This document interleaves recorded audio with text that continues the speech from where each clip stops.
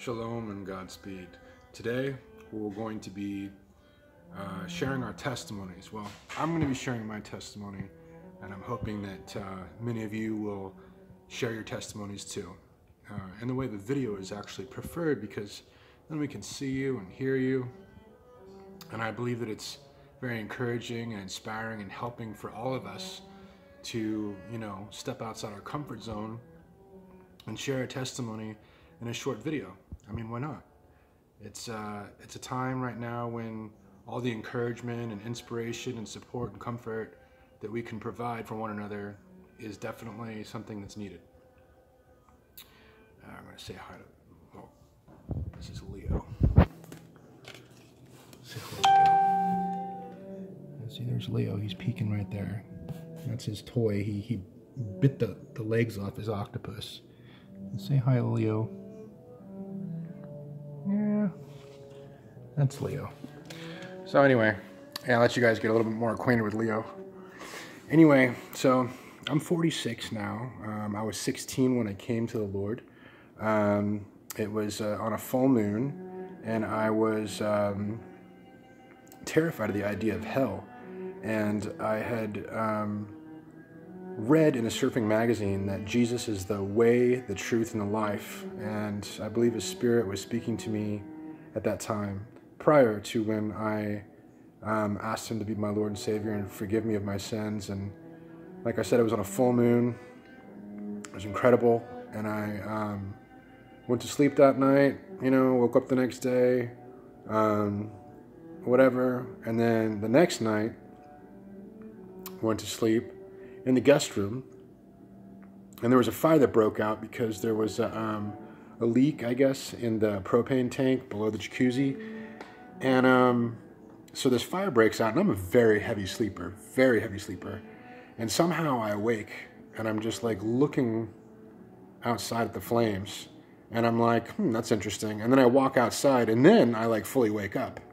And so I believe, His Spirit woke me up, or an angel, something, but I was totally spared.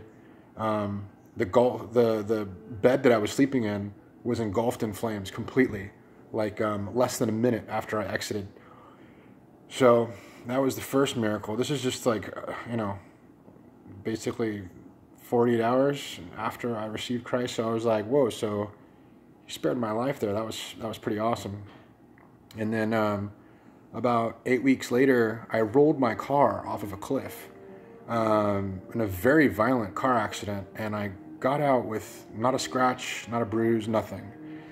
And, I started going to church, reading the Bible more. I really enjoyed, listening to Christian music. One day I ditched school in high school and went kayaking, and I was just listening to Christian music, and I was catching some waves in a kayak.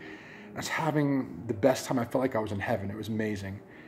And as I got older, I stopped reading the Bible as much. I stopped going to church as much. And, I lived a life that was not like laden with sin. I didn't join like a gang and go, sell guns or drugs or anything like that. But, I got mixed up in a few things and, had a fairly normal life in my early 20s. And I got married when I was actually